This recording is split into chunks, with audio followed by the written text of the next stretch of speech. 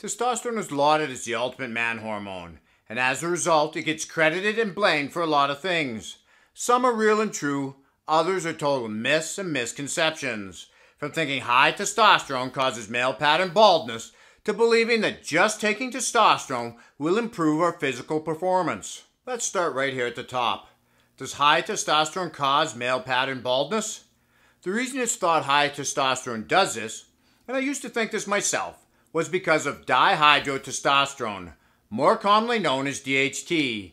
It's made from testosterone by an enzyme called 5-alpha reductase, and when DHT binds to the receptors on our hair follicles that are DHT sensitive, then those follicles start to shrink and their life cycle is shortened. This does make it sound like testosterone is the cause, but in reality, it is the sensitivity of those receptors on our hair follicles that is to blame.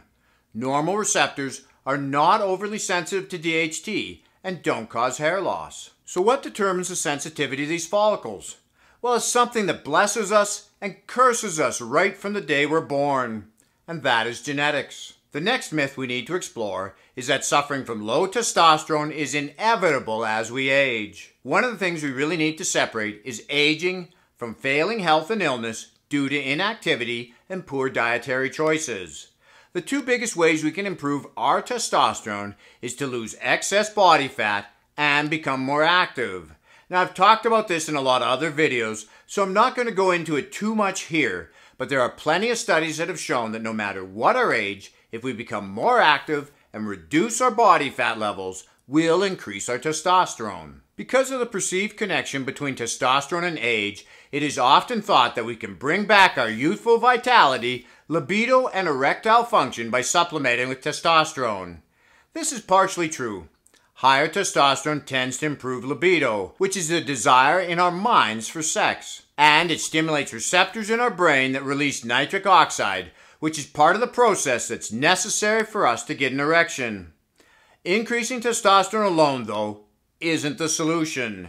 Now I'll leave a link to a meta-analysis at the bottom of the description where they found that testosterone replacement therapy failed to improve erectile function in almost half of the cases studied, and this was due to other health issues like diabetes, high blood pressure, and cholesterol, as well as a couple of bad habits, including smoking and alcohol abuse. The majority of reasons testosterone didn't improve erectile function are preventable and a matter of improving our diet and exercise regime. The same things that'll improve our own natural testosterone levels. One of the things that testosterone does, whether it's our own natural testosterone or we were to supplement with TRT, is that it helps us maintain our lean muscle mass and reduce body fat.